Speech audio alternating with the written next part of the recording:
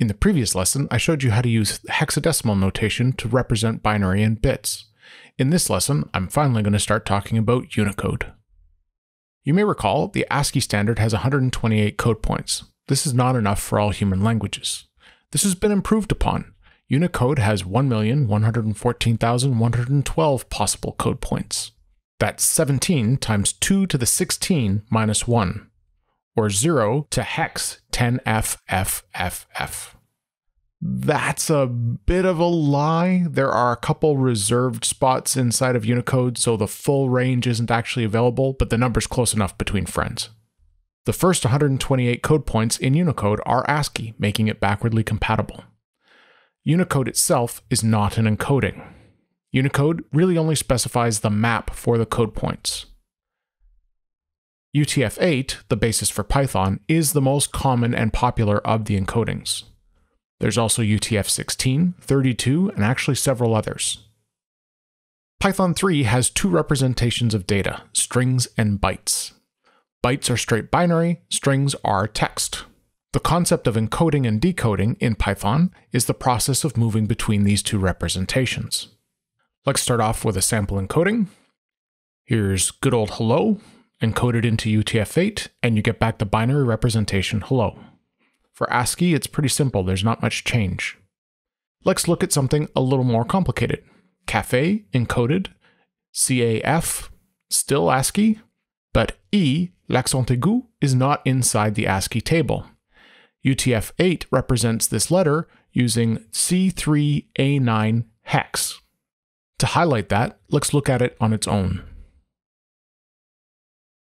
Same result, Charlie 3, Alpha 9. The UTF-8 encoding is actually variable length. Anything in the ASCII table is represented by a single byte. The E in Cafe is 2 bytes.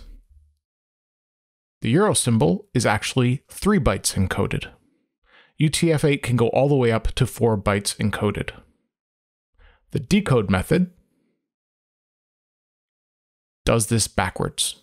So by starting with Cafe, hex C3, hex A9, decode, and you get back to the original string. Notice that you're feeding this decode method a binary representation and it's returning the string result, the opposite of the encode method. Later versions of Python 2 did support Unicode, but they did so by adding a layer on top of ASCII, and it caused all sorts of complications. Python 3 defaults to Unicode and UTF-8. This is actually a big win. I used to do a lot of Django programming in bilingual websites, and having to play with Python 2 and Unicode and getting all the accents right was problematic. This being the default means all strings are Unicode, and they can contain any Unicode character. Most Unicode is even valid for identifiers. So if I felt like embracing my French-Canadian heritage and putting the appropriate accents inside of Resume, I could. Generally, it's not considered good practice because these characters aren't always easy to type on most people's keyboards, but it is now possible. Not all characters in Unicode are valid identifiers. Unfortunately, you cannot use emojis inside your identifiers. The list is long of what is supported, and it supports most languages, but it isn't 100% of Unicode. In addition to string manipulation being Unicode-based, so are regular expressions. And finally, the default encoding for string.encode is UTF-8, so if you don't specify it, it'll be UTF-8. That being said, best practice is always specify the encoder. This makes it easier for people who are switching back and forth between Python 2 and Python 3 not to get confused. Now that you've seen the basics behind Unicode and UTF-8, in the next lesson I'm going to show you how UTF-8 actually works.